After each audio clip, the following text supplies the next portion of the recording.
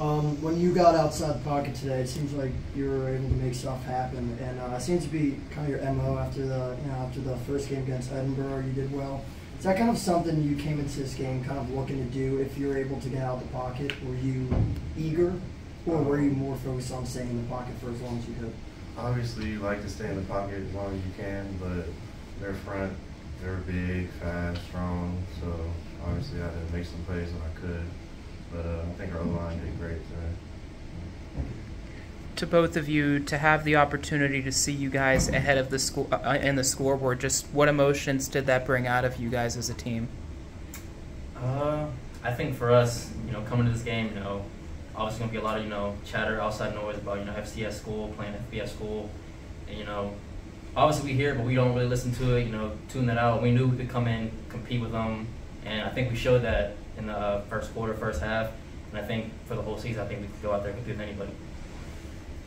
Yeah, obviously it's an FBS team, but anybody can get beat.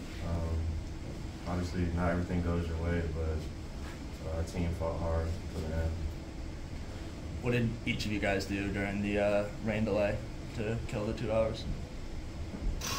Had some food, tried to stay loose, talk to teammates, just tried to hang out with them, create some more chemistry, just vibe with them, and try to just enjoy our time here.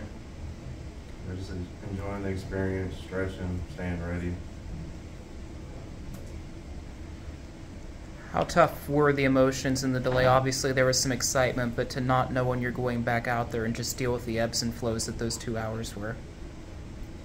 I mean, it was definitely tough for a little bit. I think we had a lot of momentum, rolling there through the first quarter, heading to the second quarter.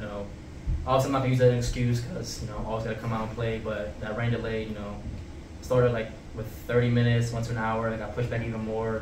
We had to come back out, redo everything. Again, not an excuse, but I definitely think killed a little bit of momentum there for us.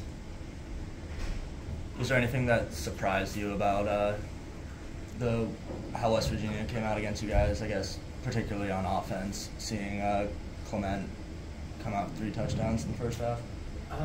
I say for the defense, we knew after their game against Penn State, for losing that game, they were going to come try and test us. FCS school, try to test us, gain some momentum back at their next week matchup. But I mean, as far as props to him scoring his touchdowns, but we were planning on stopping the run. That was our main focus, stopping the run.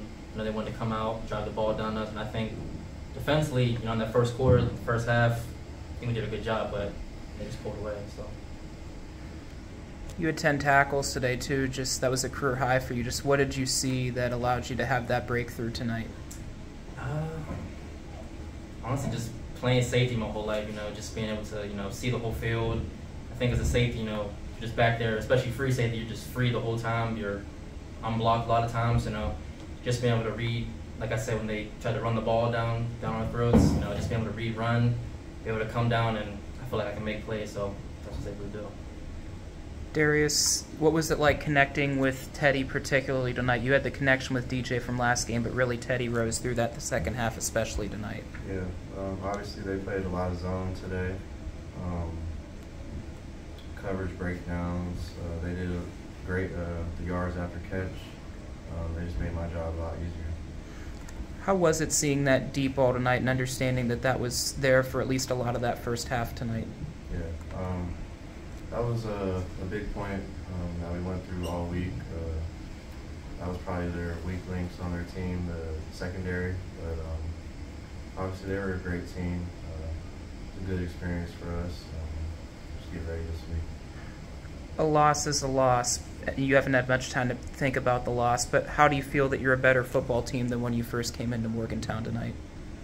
I think a lot of people doubted us, to be honest. I think we showed a lot of people what we could do. I'm ready for sure.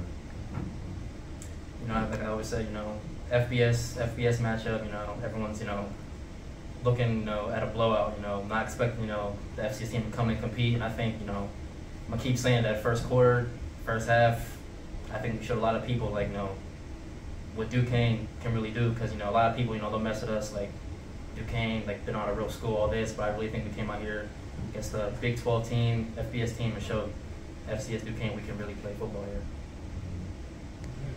Good.